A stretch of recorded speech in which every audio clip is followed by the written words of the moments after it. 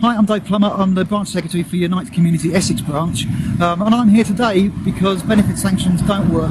They hurt people and they're counterproductive.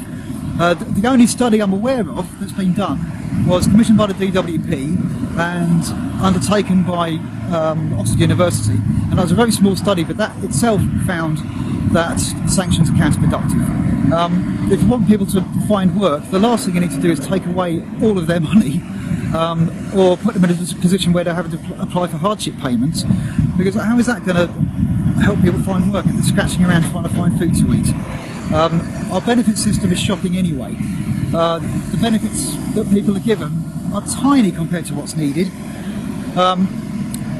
and sanctions just show how little the government cares. The letter you get from the DWP when you first sign on says this is the amount of money we think you need to live on. This is the amount of money the law says you need to live on.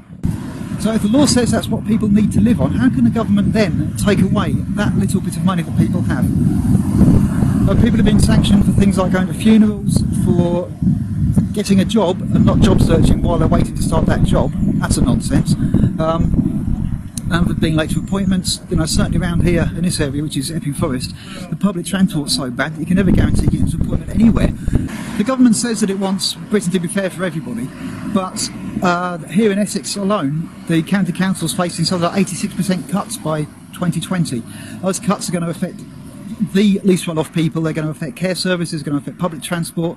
This is all part of the same programme of pushing down wages, pushing down support, and leaving the most vulnerable and the least well-off, including those who are working, predominantly those who are working, much worse off than there's any need for them to be. Wages are stagnating or reducing, and we end up paying for it as taxpayers through housing benefit, family tax credits, working tax credits. We end up subsidising the profits of the private companies who still manage to find billions to give off to their shareholders. We need to enforce a living wage, not what the government calls a living wage, which isn't anything but. They increase the minimum wage, rebrand it as a living wage, and I think they thought they'd get away with it. So we're not that stupid. I dread to think what things are going to be like when we've left the European Union.